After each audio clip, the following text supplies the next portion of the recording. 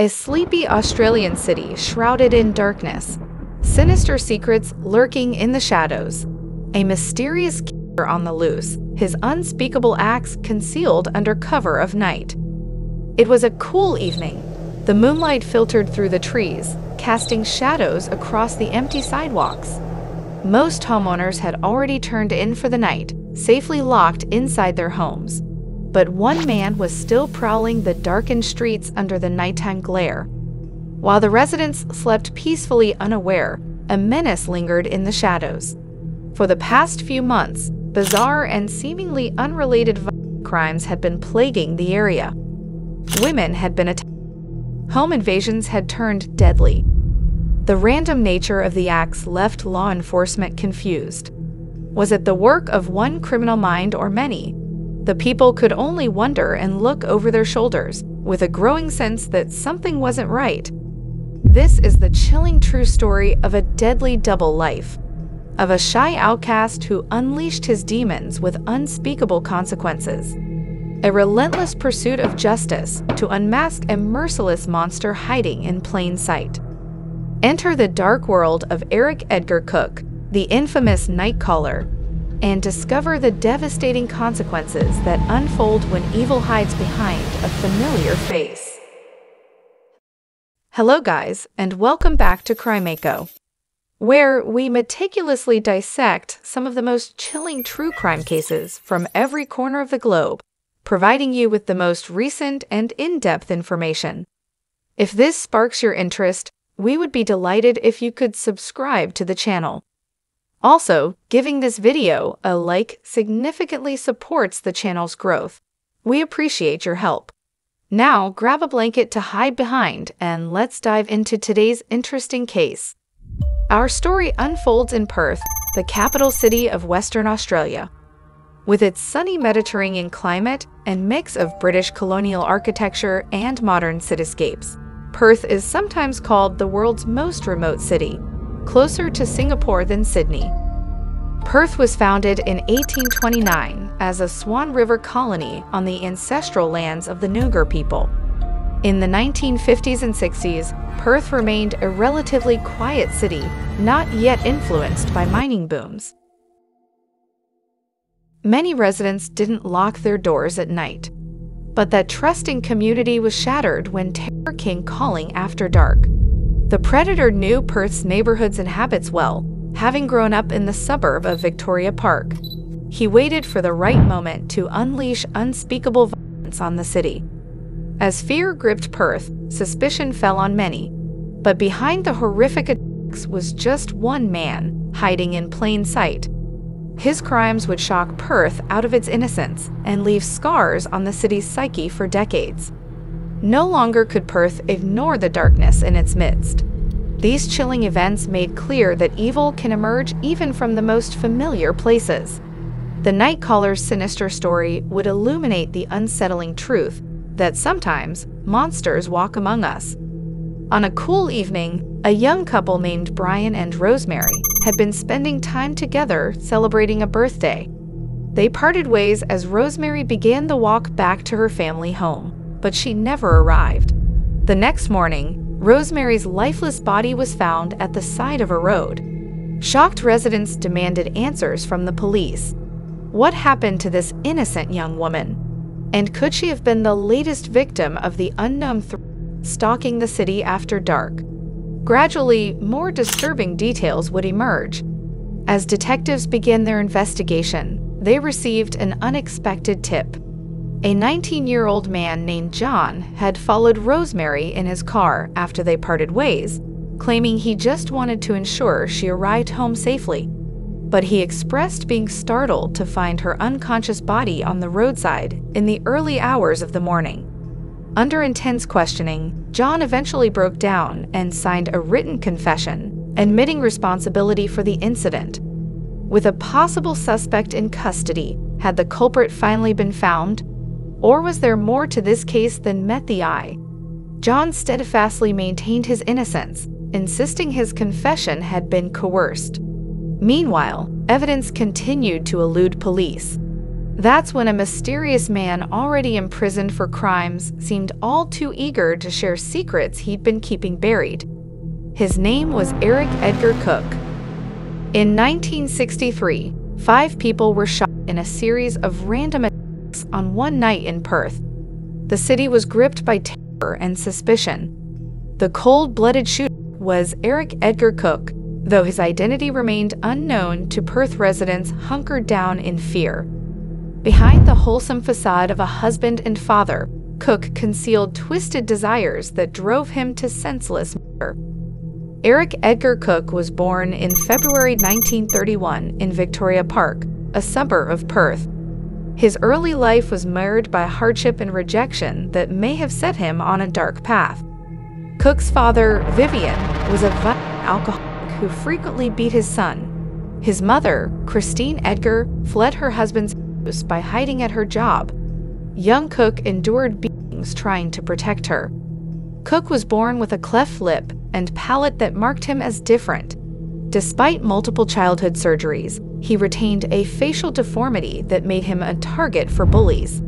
The shy boy stuttered and mumbled when speaking. Seeking escape, Cooke began wandering Perth streets at night. He started small-time burglaries and arson as a troubled teen, even spending time in jail. At 21, Cooke enlisted in the army but was discharged for his criminal record.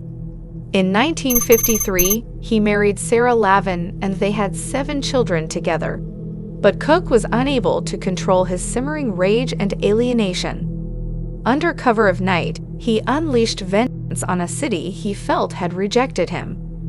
For 4 years, Cooke terrorized Perth with unpredictable attacks, shootings, stabbings, hit-and-runs, leaving residents looking over their shoulders after dark. And then what did you do? I struck him with the hatchet. Where? On the head.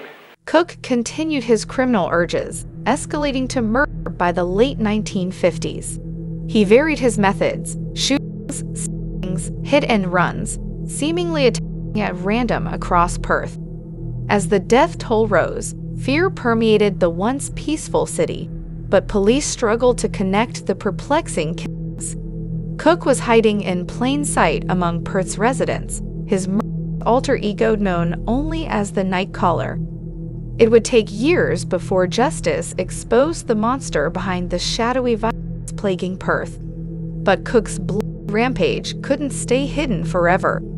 Justice was closing in on Edgar Cooke, determined to unmask the monster haunting the streets of Perth. Cooke's cold brutality toward innocent victims demanded answers, and no murder can outrun the past forever. Edgar Cooke's murderous spree inflicted tragic violence on random Perth residents between 1959 to 1963. His motives remained unclear, robbery in some cases, but primarily a desire to inflict harm. Cooke varied his methods unpredictably, from shootings to stabs and hit-and-runs. The spree began with petty crimes like burglaries in 1959, but soon murders followed. Women mowed down by vehicles at night, others stabbed violently in their homes as they slept. In 1959, Cooke fatally stabbed Nina Berkman multiple times as she slept. Jillian Brewer was in her apartment in 1962 with a tomahawk and scissors. Cooke ran down and killed several women, like Shirlene Cleode, with stolen vehicles late at night. Of the hatchet, and where did you hit the woman with that? As I mentioned, on the front of the head and across. On Australia Day 1963, Cooke committed multiple shootings, his most notorious massacre. He murdered John Sturkey, George Walmsley, and Brian Ware by shooting them fatally at close range. 2 others were severely injured. In total, Cooke confessed to killing 8 victims and attempting to murder 14 others, exhibiting a pattern of unrelenting brutality. Some victims were violated after death. A sinister escalation was also evident, with Cooke progressing from burglaries to thrill-seeking violence. Speculation swirled about the murderer's identity, but no one could yet comprehend all these crimes were committed by just one man. Perth was in panic after Cooke's infamous 1963 rampage on Australia Day, which killed 2 and injured 3. With Perth held hostage to shadowy violence, police intensified the investigation. Extensive fingerprinting and test firing of rifles ultimately uncovered key forensic evidence. Blood, fingerprints, and firearms analysis would play a crucial role. In August 1963, ballistic tests connected a rifle found hidden in bushes to the murder of Shirley MacLeod. Staking out the scene, police snared Cooke returning for the weapon and placed him under arrest. Finally in custody, detectives pressured Cooke to admit the full extent of his crimes.